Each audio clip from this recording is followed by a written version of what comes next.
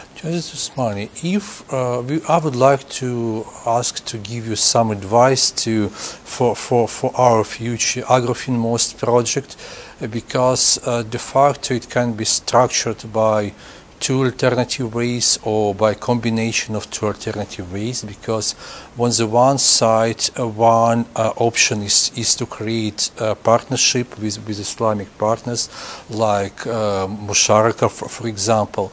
And alternative is not create such partnership, but just issue bonds like for example, Sukuk Salam. For example, it's possible to issue bonds at the stock market of the one of Gulf countries.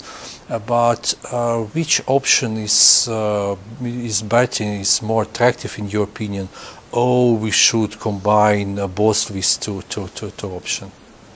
And in my opinion, the joint venture is the best option from Sharia point of view. And also, when in joint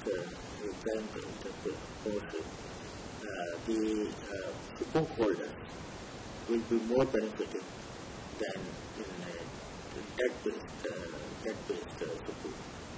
So my preference is always to Musharaka.